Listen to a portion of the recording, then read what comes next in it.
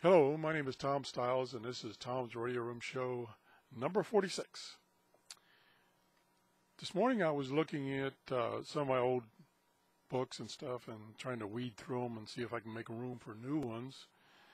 And I ran across a book that I've had for like many years, like 1998 or 99 is when I bought it.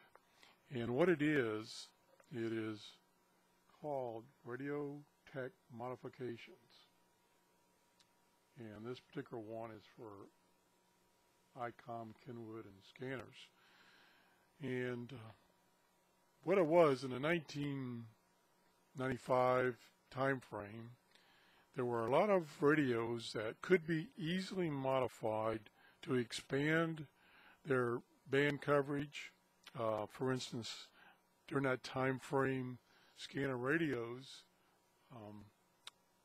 had the capability of listening to analog cell phones because they were not encrypted back then. They were just strictly analog, and you could just pick them up on your scanner in the 800 megahertz range. Well, then the government came along and said, no, we're not going to let that happen. It's not a good idea. People could pick up information about people's, accounts and information, so we're going to force the manufacturers to not allow the scanners to pick up those frequencies. Well, this was only applicable to scanners sold in the United States. So what the manufacturers did is they made their circuit boards so that they could use the same circuit board for the United States and other European countries and stuff like that didn't have this restriction. Therefore, they could leave those bands open. So the modification that they had to make is they would just leave out a diode that jumpered in this other capability or a resistor, and therefore it was easy to modify those radios that you bought in the United States to receive those frequencies. And at the time, since the cell phones were still analog and still in those bands, that would be something you might want to do if you're interested in listening to cell phones. To me, I thought it was pretty boring. So anyway, this company started producing these books that showed you how to make those modifications. And like I say, the modification was as simple as cutting a diode out or cutting a resistor out or cutting a circuit trace. And what was nice about this publication is that, hold this up straight, is that they had nice diagrams that showed you the circuit board and how to just go in and clip a diode out, and it would extend the range of the receive, or in the case of receiver transmitter, might extend the range of both the receive and transmit. So these were very popular back in those days, and I can't remember exactly. I think I bought this one because it had a HT handheld radio and extended the receive band so you could receive more than just a standard band on it, so you could receive some of the bands that are normally used in Europe and not in the United States.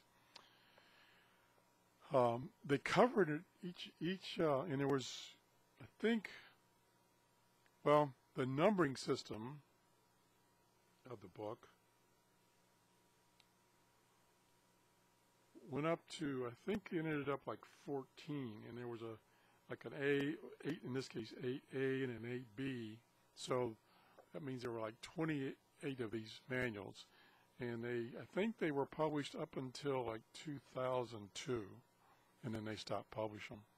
But each one of the books would cover a series of radios and scanners as shown in the back of the book. And so you'd go, to the bookstore or whatever, and you could look up, just from the back cover, you could look up your radio and see if it was in here, and that was the issue you wanted. And then you'd find the modification you wanted in the book, and there you go. It was a very simple modification and easy to do. Like I say, the diagrams were really easy to follow. and so it's very easy to make those modifications. These are still available on Amazon, for instance. This particular one, 8A, I saw it on Amazon this morning for like $1.50, and some of the later ones for the later radios were shown for like $20 to $25. It originally sold for, I think, for $19.95 originally. But like I say, they're still available, and if you're like me, you like modifications and using old radios, this might come in handy for you to see if you can expand the range of that particular radio. Like I say, scanners listening to 800 megahertz now, it's kind of a waste of time because everything is encrypted and digital, so you can't, even if you could hear the noise, you can't decode it. So that's the information for today. Hope this will be of some use. If you have any comments or questions about these books, please leave me a comment, and hopefully this will be of some information to the listeners. Thanks for watching, and that's see ya for today.